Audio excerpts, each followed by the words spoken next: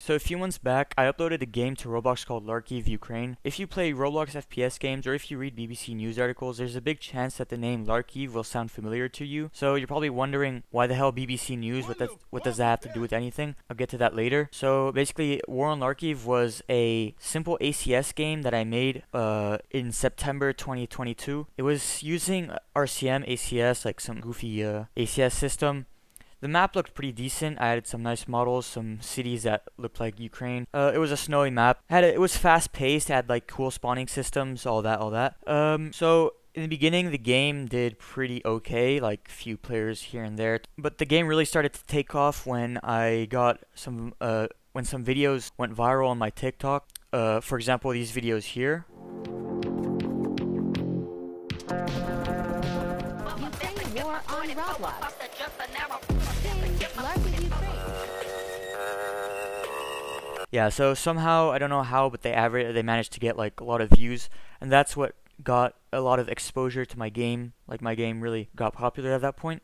My game clocked up like 90,000 visitors in the first 2 weeks of it being live, and then at some point after those 2 weeks, the game completely disappeared. It got banned, and not only that, the game got banned, the map, the Roblox Studio game got banned, as well as the group holding the game. So everything was gone basically. So, you know, after 2 weeks of like working on it, I think, oh shoot, it's a bummer. But you're probably wondering why it got banned exactly. Well, that's because I added Ukraine in the title, which was really dumb. If you don't know, I had a game before Larkiv 2 that was called Ukraine War. That was my first game. It took off too.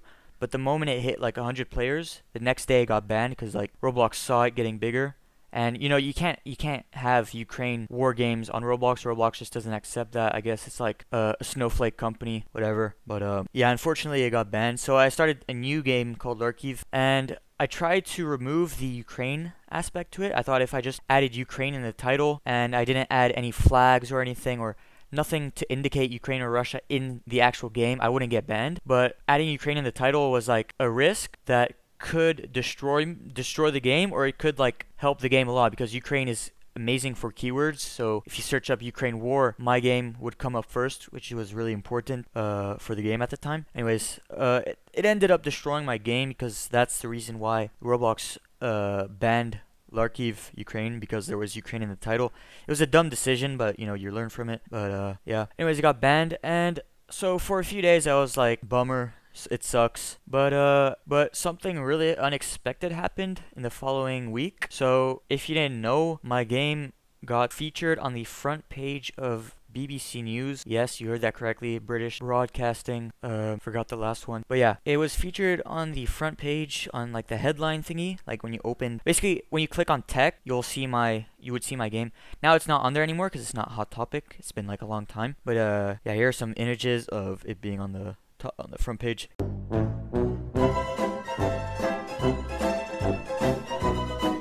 Yeah, it was pretty cool. I thought like it was a really big shock. Like, why would this one Roblox game that only gets like averages like 80 to 100 players, why would this suddenly be on BBC? And to be honest, that's a question that I really want to understand myself. Like, you would think that there are way more important things going on in the world. But I mean, BBC, of course, it's a company that needs to in somewhat way entertain, and I don't know, it's hard to say this, but inform their users. So I guess it's content, if you know what I mean. But the person working at the BBC that wrote the article was called Joe Tidy. I talked to him in person after the article came out, talking about what happened and stuff. Of course, the article was kind of a hit piece on the game, but he was respectful to me. I was respectful to him, so I respect him for that. And so yeah, if you go see the article, I left the link in the description. If you read the article, you'll see like Roblox. The title of the article is Roblox removes Meat Grinder Ukraine versus Russia game. It's called Meat Grinder because basically I put a fast-paced spawning system. So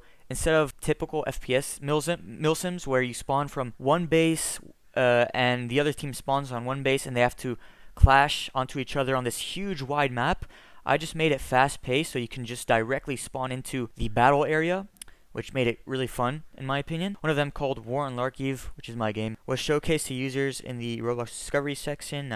Clocked up to 90,000 plays. Roblox said that both games violated the TOS. Basically, that means that because it had Ukraine in the title, that's why it violated terms of service. I think if I didn't put Ukraine in the title, I would have had a decent chance on not getting banned, because there are other games on Roblox too that are about the Ukraine war. But since they do not have any indication of being a game about the Ukraine war, Roblox doesn't ban them, and usually in their description they would say like this is a fictional game based in 2069 or whatever. So yeah, the main idea of the article was that like this game is a disgrace, making fun of my game was making fun of the people in Ukraine, or not making fun of, but like disrespecting in a way the people suffering in Ukraine, as they're making like they're pointing out that the game was selling upgrades to weapons in exchange for Roblox's currency, Robux. If you actually play Roblox, you'll know that any game will have game passes. No matter what game you play, it will have like 100% chance it will have game passes. So it's not like I was profiteering or anything like that. It was like, so it's kind of exaggerated. So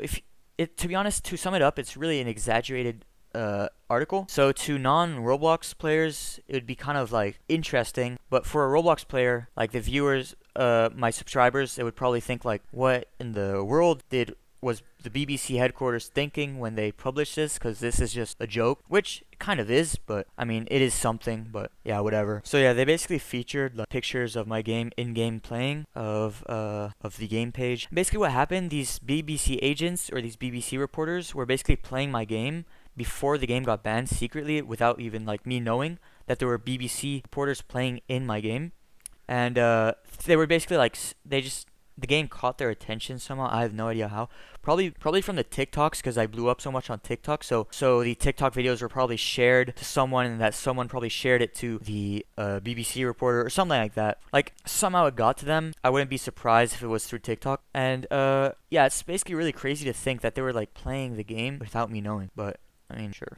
What's crazy is that once this BBC article got published on the 30th of September 2022, actually basically a wave of different articles from different news companies posted the exact same thing. I'll show you. So here you can see, like, I posted this in one of my Discord servers. You'll see like a bunch of links to these big news companies. If you click on them, you'll basically like see more articles with the exact same context, like the exact same words, basically the exact same article, but saying that it was made by the BBC, like giving them credit. So they basically just repost a BBC article because apparently it was so hot topic that they just had to repost it on every single other news company. So here you see I'm on The Star. I don't know what kind of news article that is, but I've heard it before. It's pretty big, but that's what it is.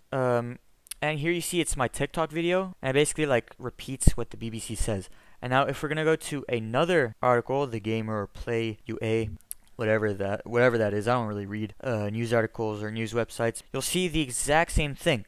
And basically, if you search up Larkiv on any search engine, if you search up the name Larkiv, and we can even do Roblox for more things that come up. If you search up Larkiv Roblox, you'll see all these different like articles and Twitter posts and forum posts about this game of mine that was banned by Roblox, and it was just really crazy that they all at once did that. And you also, not only that, you also find more things. Roblox steps into the Ukraine conflict. Roblox removes community-made mini-games referencing the Ukraine-Russian war. Games such as Battle for Ukraine and War on Larkiv Ukraine had over 100,000 plays and 5 million views on TikTok before being taken down. Follow for more. Don't know what to say to that, but anyways, all these people really, they made a big deal out of it. I don't know what it was, but if you're wondering how it went after, I basically launched another game called Petropol, War on Petropol. It's basically the same thing. No, not the same thing at all. It's doing quite well, I guess. It's I released the game somewhere in November. It's active and we're constantly working on it. And guys,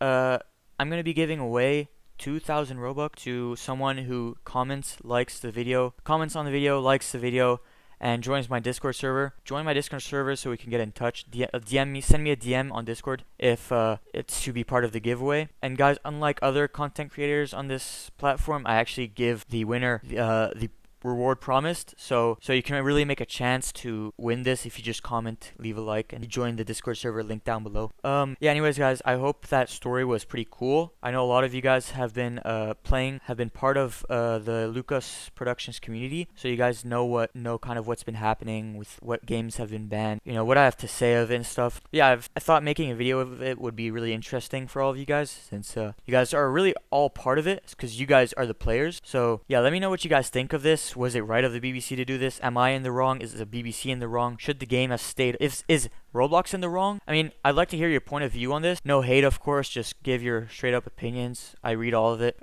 I'm open to critical comments or positive comments, whatever it is. But yeah, I'm interested to hear your opinions. And yeah, peace out, guys, and I'll see you guys in the next video.